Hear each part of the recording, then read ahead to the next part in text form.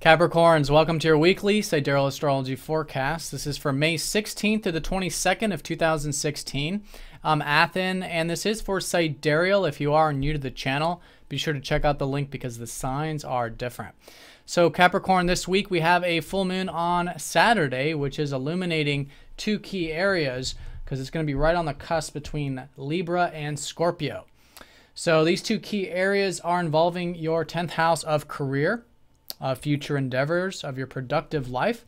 If there's been anything over the past 6 months that you've been striving for or working towards in the productive side of things, this could be a high point, a status check to see how things are unfolding there, where you can continue to put energy. Maybe there's some things that can be let go or need to be adjusted, which is sometimes the case during the full moon, and so that you can continue to cultivate that. And the other area is your 11th house, which has been a big emphasis with your ruler Saturn and Mars retrograde in that house. So the 11th house is the house of your aspirations, right? And I think that has been a big emphasis for about the past year, off and on with your ruler here. So the key here is that it's about hard work. It's about patience, right? This is about that Saturn energy of the long-term type of aspirations. And specifically with Mars, this has perhaps been these past, month or so, this more short-term sort of wanting that, those hopes and wishes and those aspirations. But it does take, of course, time, and there are things that are being reflected with that. So this full moon is going to be illuminating perhaps more of the importance of where you're putting your energy with those aspirations. And for some of you, involving community things, involving friends or networking, if that's been a big emphasis for you. So that's going to be the illumination, the status check, to see where you can continue to cultivate those aspirations, but remembering to be flexible in the whole process, because that's what the retrogrades are about, right? Trying new things, being adaptive, and it's taking time, of course, until these planets go direct, and it is Saturn, right? And I think right now, particularly examining where you can put your energy and try new things involving what are your hopes and wishes, and for some of you, networks or group-related things. So that's going to be the full moon on Saturday. Now, as we approach that, we do have some important aspects this week, one of which is involving your ruler Saturn. Jupiter squaring up to Saturn will be exact next Thursday. All right, so a week from Thursday. So that's going to be very important. This is actually the last and final aspect with this. It's been going on since August of last year. And then we recently had the second one in March. And now this is the last and final one, taking us into June. So this is all about, for you, because it's your ruler, a bit of that, I think, optimism and seeing possibilities in your life. And I would say seeing the possibilities with those aspirations. But of course, the square and with Saturn is about, again, that patient approach, right? The long term, the steady growth. And that's really what Jupiter and Saturn connecting is really all about, is Jupiter sees the possibilities, but then Saturn refines them. Right, so this is expansion and limitation.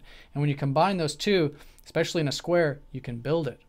Right? So it's building those aspirations, knowing they take time, but seeing the opportunities and taking the actions necessary. Now, on the other side of this, this is involving your 8th house, which is where Jupiter's been, which is about the deeper connections of life.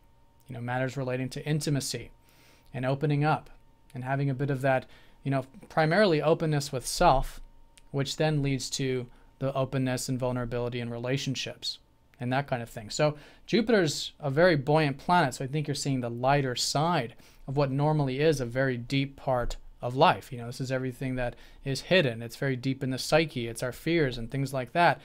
But it's all coming to the forefront in a way where you can learn a lot about it. And I think you have over the past 5 months with that retrograde Jupiter. But now that Jupiter's direct, now it's about implementing that. And it's a bit easier to implement that. I think you can see plenty of opportunities, I think, to have that openness, have those deeper connections, to transform, maybe for some of you, to release yourself from any unhealthy bonds or unhealthy attachments in life, whether internal or external. And with that square from your ruler, it's, again, suggesting patience with that. Because although that is an expansive area, it is about that slow and steady approach, right? The steady growth there.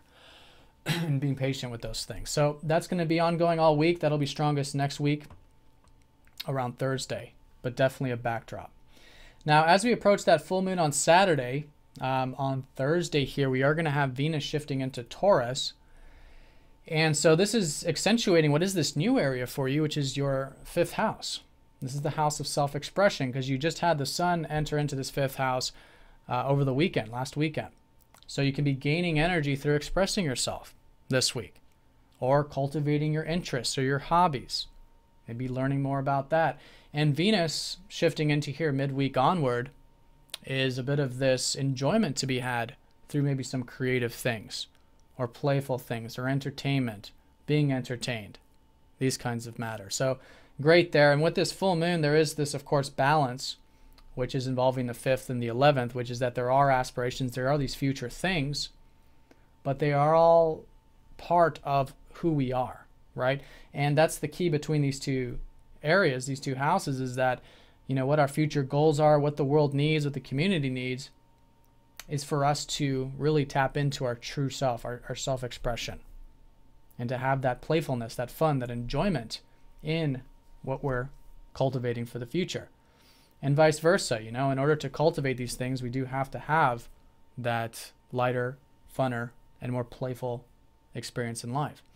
So that's really being accentuated. This is where you're going to have a new moon next, or actually in the next 2 weeks, which will be that new moon in your 5th, but definitely a great week for focusing on this self-expression and perhaps some of those interests and things you enjoy in life.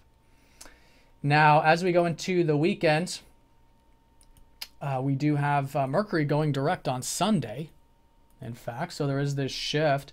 Now, specifically with what you have been learning about your personal life, with Mercury retrograde in the 4th, maybe in terms of your health, maybe in terms of your home or your family, these things. And so with that energy starting to move forward, I think there might be some things clicking over the weekend, making sense, and taking you into a new direction involving working with your roots or establishing your roots in life, whether, again, it's either your health, your home, or your family. All right, so Capricorn, have a fantastic week. Thanks for watching, and I'll see you all next time.